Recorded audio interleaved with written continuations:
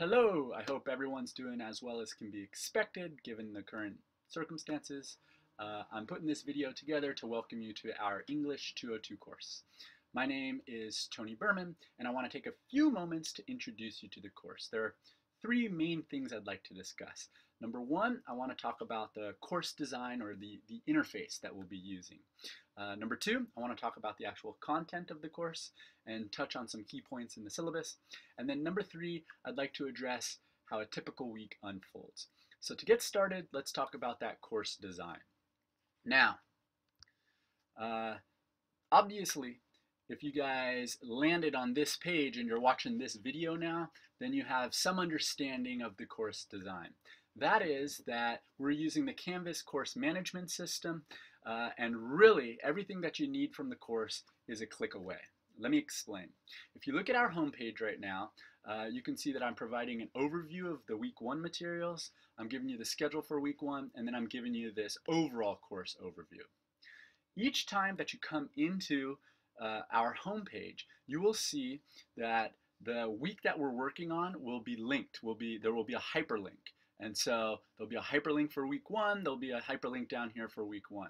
And all you have to do is click on that hyperlink and it will take you to the page for that given week. So if we were to click on the week one materials, we would see a page like this. And everything that you need for that week is here. And when I say everything, what I mean is all of the materials that you need to read, all of the lectures that I'd like you to watch, all of the assignments that I'd like you to do, you can access from this one page. So week one is a little atypical in that there are two due dates, but you can see that what we have here is all the materials that I'd like you to take a look at for Wednesday, and then the assignments or links to the assignments that I'd like you to complete for Wednesday.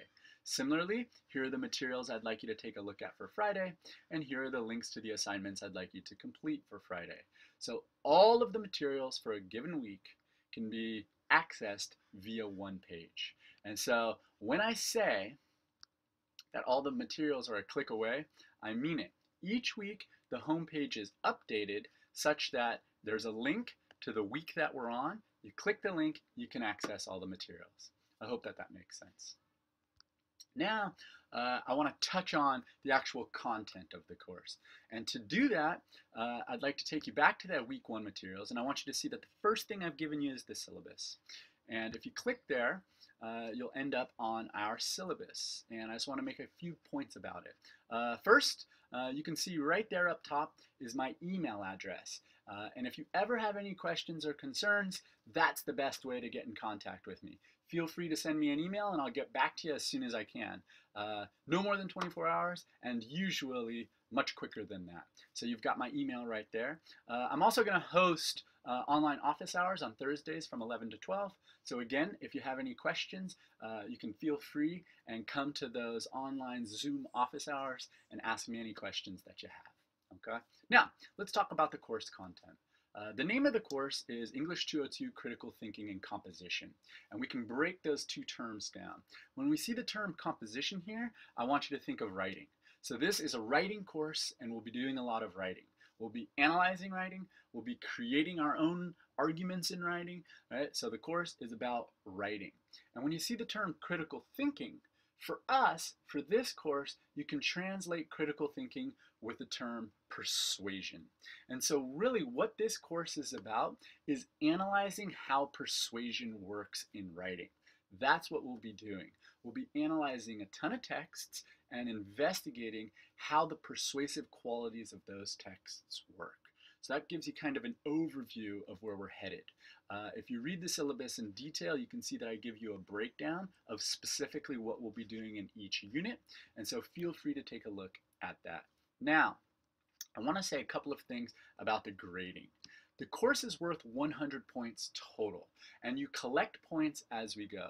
You collect points on the major assignments, you collect points on the writing journals I ask you to do each week, and you collect points on the discussion boards that I invite you to come to. And so you're just collecting points throughout the semester, and all of those points are then put over 100, and that equates to your final grade in the course.